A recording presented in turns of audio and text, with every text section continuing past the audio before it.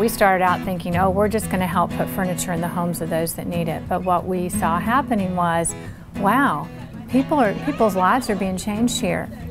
Ours, the volunteers who are helping us get the furniture out, the people who are donating the furniture, we're all being changed by this. But it's still good, it's still useful, and someone might need it. Those three reasons is why the Green Chair was born.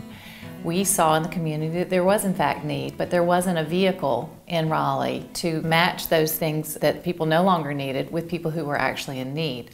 It's really remarkable to see something that's been sitting in your attic that you had a hard time parting with, perhaps. Seeing that put right into the hands of somebody that's in need and somebody that it can make a difference in their lives, that's an amazing thing.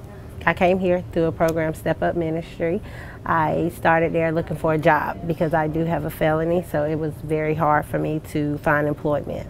I found out about Step Up. They have a jobs class where you take once a week. They teach you different skills, so I was able to find employment. And so I just graduated from there Thursday, and to me this is kind of like a extra graduation gift for that, just being able to participate in it, and not only me and my son complete a program, but be able to come to a home and a fully furnished home. So when a participant comes, they pay a furnishing fee, and the furnishing fee is fairly minimal. For about $200, you can furnish a one-bedroom apartment. We think that it's important for people to feel ownership of the furniture, to feel proud of it. It's really not a handout, it's a hand up. So these are our kitchen packs. They're all set up by the size. Okay. So we have, this is a set for like 6 place settings. These are 4 place settings, and then down there are 8 place settings. Okay. And what you get basically is this entire sample that's behind you.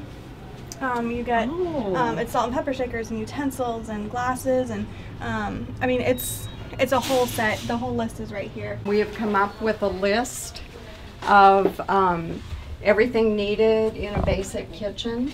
We've got dishes and glasses, cups, silverware here, and then when we get a pack put together, we put together a display basket. I'm retired as a food stylist, where I was setting up things for photography and production companies to make food and tables look beautiful. So this is kind of an extension of that, and it's fun to still have the creativity.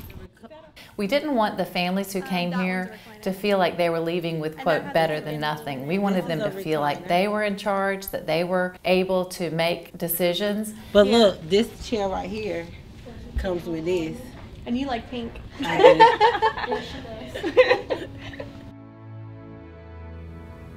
I think the greatest joy that I experience at the Green Chair is when I get to talk to the clients, work with the clients, when I get to talk with the volunteers and work alongside of them, when I get to greet the furniture donors and write their receipts, because I can see in each one of them how maybe their lives are changed just a little bit by the Green Chair Project, that they get it, that they see the sense of meaning behind what we do.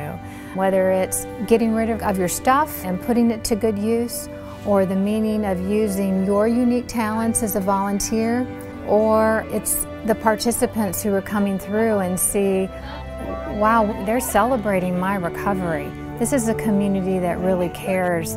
What gives me the most joy out of this experience is, I have to say, just being able to provide for my family, being able to give them safe housing, being able for us to wake up and not have the stress of trying to furnish a brand new home after having to pay to get in the home.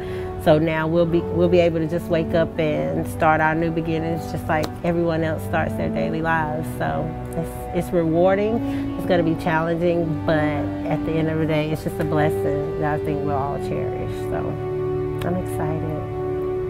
I'm truly excited about this.